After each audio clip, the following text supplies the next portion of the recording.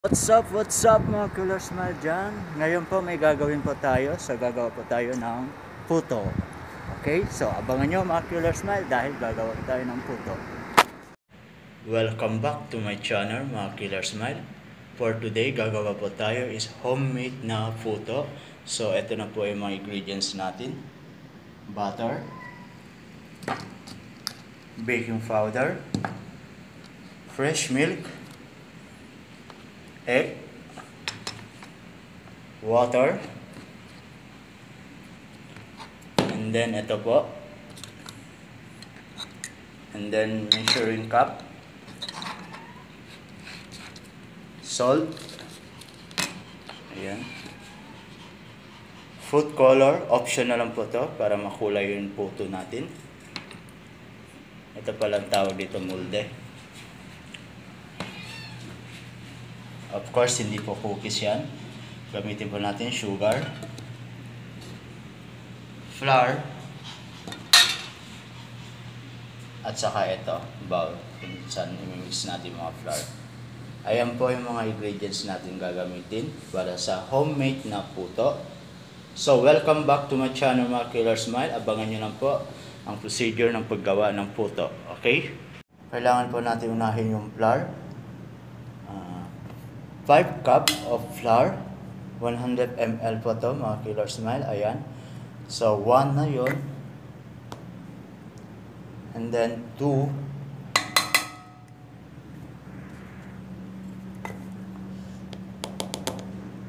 3,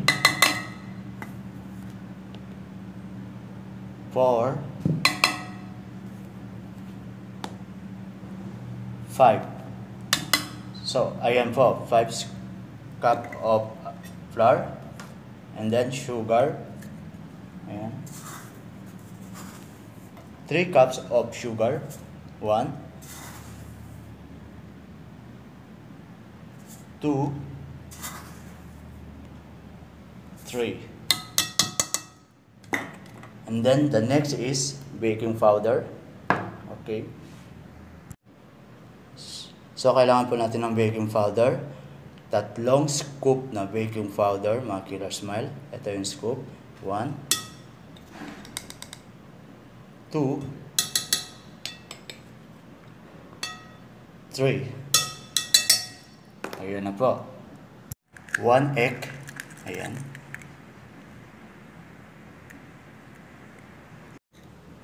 Kailangan po natin ng tubig. 3 cup of water, itong cup na to, 3 po, okay. So, nahirapan po ako mag-video, so lagyan ko muna ng tubig.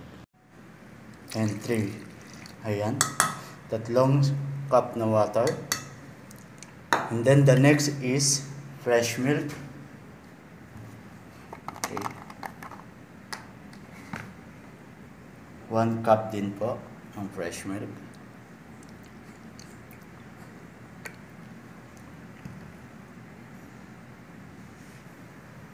Ayan.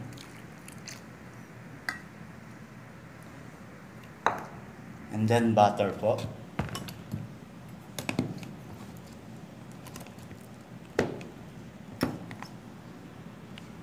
Ayan.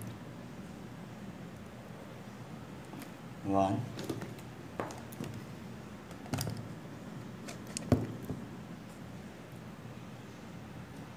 2 spoons of butter. And then, gagamit po tayo ng konting salt. Ayan. Ayan na po yung salt. Okay. So, na-mix na po natin lahat ng mga ingredients. Yung flour, yung sugar, yung baking powder, egg, water, fresh milk, butter, at saka salt. So, ngayon, mix na natin.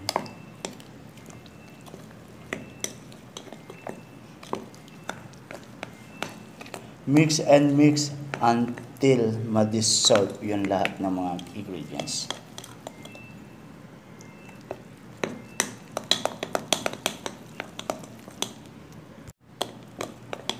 Mapapansin nyo mga Killer Smile, ito na po yung texture niya. So, mga 15 minutes to 20 minutes mix lang. Walang problema po pag wala kayong mixer sa bahay.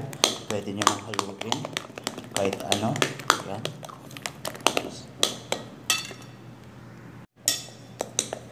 Ayan mga Killer Smile, okay na to. So, ayan. Okay na yung texture. So, maglalagay na po ako ng sa mga molde.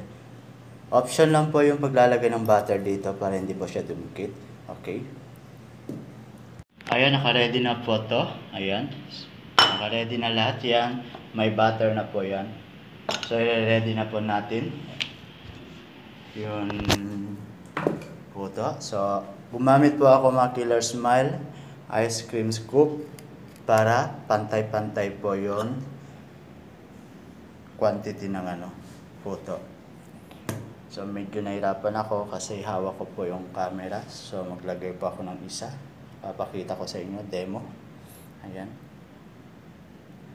Ayan.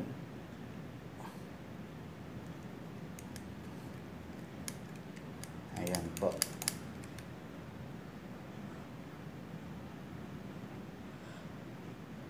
So, 1 scoop of ice cream lang po yan.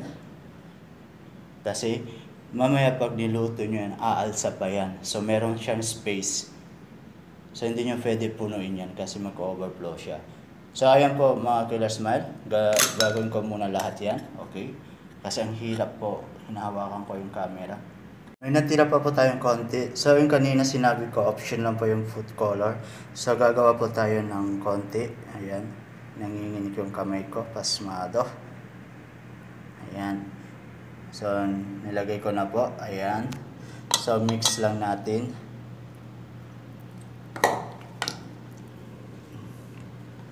Option lang naman itong mga food coloring para may kulay lang. Ayan.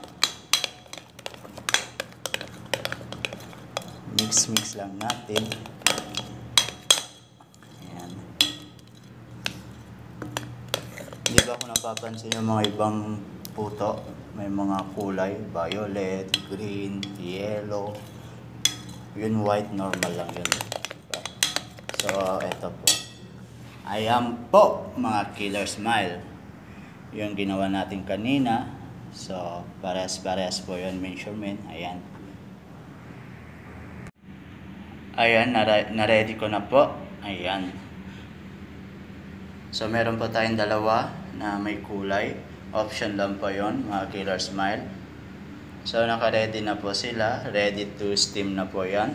25 to 30 minutes.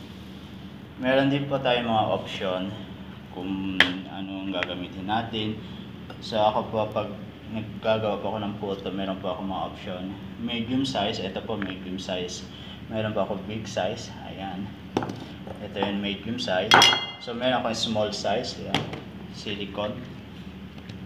So, ang ginagamit ko lagi sa medium size lang po. Ayan. Tara, punta na tayo sa kusina. So, i-steam na natin to mga Killer Smile. Ayan. So, ilalagay na po natin dyan sa steam. Okay. Ayan, first layer. Then, second layer. Ayan. So, cover na natin mga Killer Smile para i-ready na natin lutuin. Naka-ready na po mga puto natin. So, wait natin 30 minutes. I-ready na po natin keso para toppings niya mamaya. So, pag medyo luto na pa siya, mga 25 minutes, pwede natin i-topping. Yan, keso. Naka-ready na po siya para later. So, nakat ko na po yung cheese. Mga Killer Smile, buksan na natin kasi 25 minutes na to eh. So, ayan po mga Killer Smile. So, lalagay na po tayo ng lalagay pa natin yung cheese mga Killer Smile. Ayan. Kunin natin yung cheese, lalagay natin. Ayan, ang toppings. Ayan. Ayan. Ayan. Ayan. I-off na natin mga Killer Smile. 30 minutes na po. Ayan, nakamelt na po yung cheese. Ayan na po siya. So, luto na po yan mga killer smile, 30 minutes. So, off na natin. So, naglagay po tayo ng tubig para lumamig po, mabilis yan puto natin para matanggal po natin siya agad. So, tatanggalin na po natin. Ayan mga killer smile, natanggal ko na po yung puto. Ayan po yung texture ng puto natin. Sobrang lambot. Ayan. So, wait lang mga killer smile. Ayusin ko lang. Maraming salamat mga killer smile. So, lagi lang po kayo mag-abang sa channel ko. Natapos na po natin ang isang task natin. Ang puto. Ayan. So, homemade na puto po. Ayan po mga killer smile. Yung dalawa po is may kulay. So, option lang po yung mga kulay-kulay na yun mga killer smile. So, don't forget to like, to subscribe on my YouTube channel po. Salamat mga killer smile. See you on my next video. So, let's eat na mga killer smile.